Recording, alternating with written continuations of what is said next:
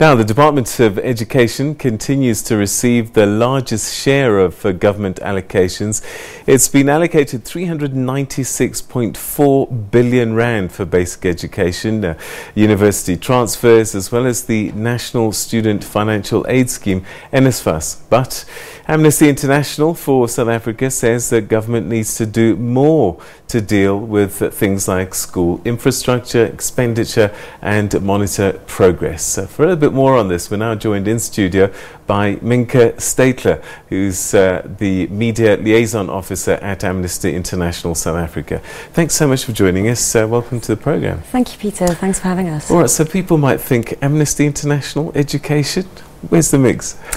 Well, we work in human rights, and it's the right to education. It's enshrined in the South Africa Constitution, but not only that, the government actually has obligations internationally as well in something called a convention, a UN convention on economic, social and cultural rights, under which the government has to actually report on its progress to the UN on education is one of them as well. So that's why Amnesty got involved. Of course, there are other organizations like Equal Education and Section 27 that have worked on these issues for years.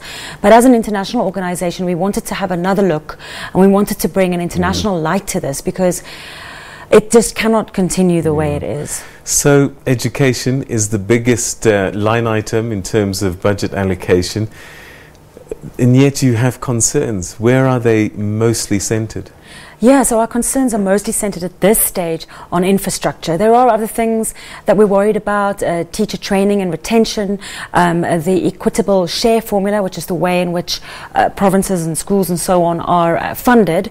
But at this stage, we're very worried about infrastructure. And why this is because in his speech, Minister Mboweni did say that schools that were built of materials that were no longer appropriate would be replaced with new schools, and that there would be proper, resourcing and sanitation at these schools, which we really welcome.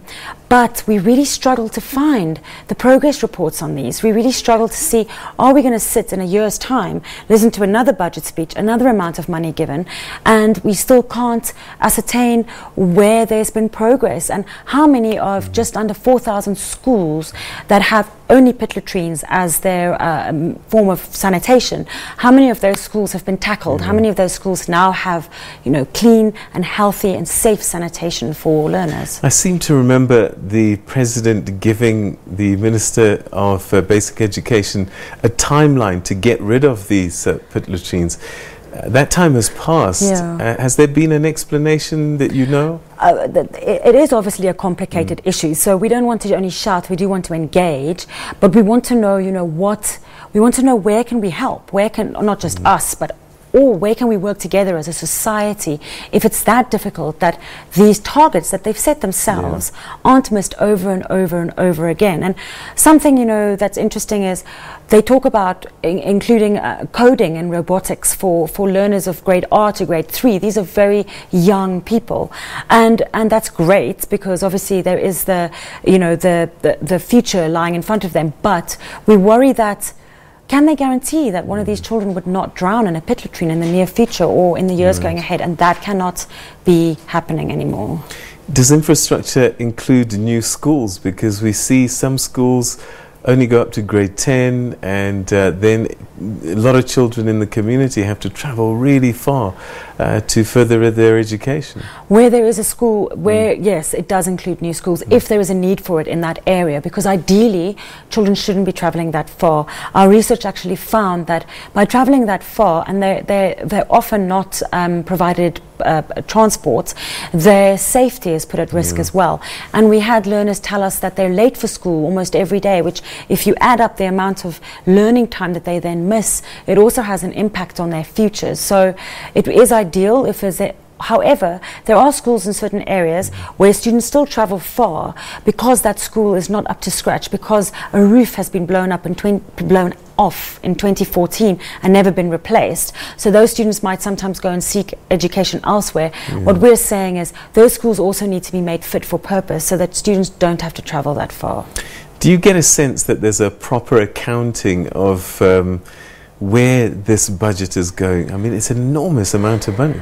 We struggle to find it, we have to admit, and that's what was striking for us yesterday, is saying these things, but when we go in and we try and find the information is either woefully slim, woefully badly reported on, or not standardized across provinces. So it varies from province to province. So some provinces might do better reporting than others, but it would be very nice to see more of a standardized and monitoring and evaluation approach. And there are reports, but we really want it should be more frequent, and we should be able to access this easier. And when I say we, I mean the public of South Africa, not just Amnesty International, because taxpayers actually also deserve to know where every rand is spent, and learners deserve to learn in safe, clean, healthy and happy environments. All right, so I mean, we often use the expression, we need more bang for our buck. Yeah.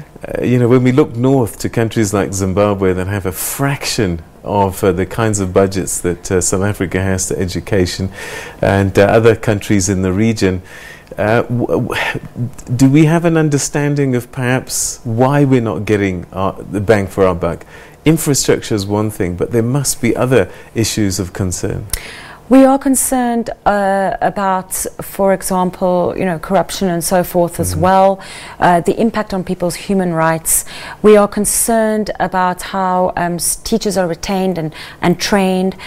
We are concerned, we did call in our research for a review and then a possible reform, depending on the review, of the way in which provinces and schools are funded.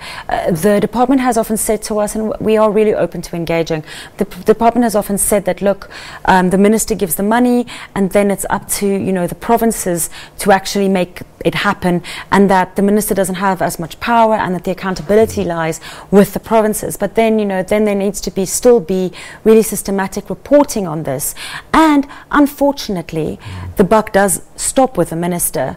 So we would really love in the next year to see much better progress reports, and maybe in next year's budget just seeing what progress have they made on infrastructure, or what progress have they made on textbooks or classroom sizes that are growing.